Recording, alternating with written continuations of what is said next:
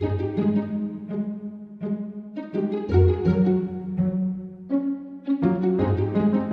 Amtrak bridge over the Susquehanna River in northeastern Maryland behind me is a critical link for both passenger and freight trains on the busy Northeast Corridor.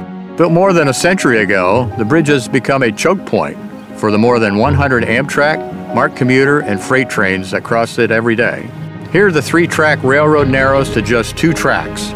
The bridge's antiquated design also means that trains must slow from 125 mile an hour to 90 mile an hour while crossing the bridge. In addition, the bridge's central span is opened a dozen times a year for river traffic.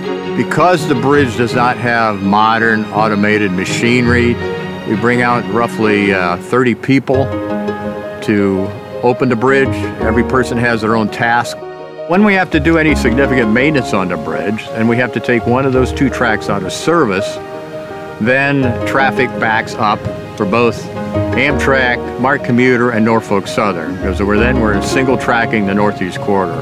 But a lot of people don't realize that in addition to the passenger trains that use the Northeast Corridor, such as Amtrak and the commuter trains, that there are a number of freight railroads that also access and rely on the Northeast Corridor for their operations. Amtrak's Northeast Corridor is a vital link for Norfolk Southern as it serves its customers in Maryland and Delaware. Norfolk Southern connects to Amtrak's Northeast Corridor at Perryville, Maryland, via what we call our port road. From Perryville, we get onto the Northeast Corridor and run south over the Susquehanna River Bridge. And Norfolk Southern handles a wide variety of products. We're bringing farm machinery in that actually was constructed in the Midwest and is coming through the Port of Baltimore to be exported to Eastern Europe. The Port of Baltimore is responsible for 13,000 direct jobs. In addition to that, there's 130,000 jobs within Maryland that are linked to the Port of Baltimore. On any given day, Norfolk Southern is operating somewhere between 8 and 10 freight trains a day over the Susquehanna River Bridge.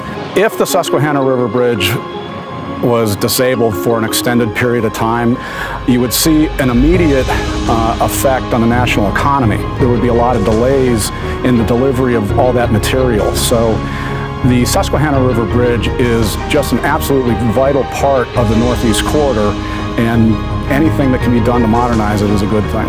Amtrak and its partners, the Federal Railroad Administration and the Maryland Department of Transportation, have a plan to relieve this major choke point and modernize this river crossing.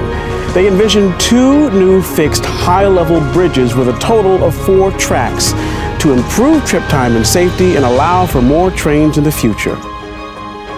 About $1.7 billion is needed to build the soaring structures, and Amtrak is working with federal and state partners to secure funding and advance design and construction. Together, they are ready to build the infrastructure of the future and provide this region with effective freight and passenger transportation.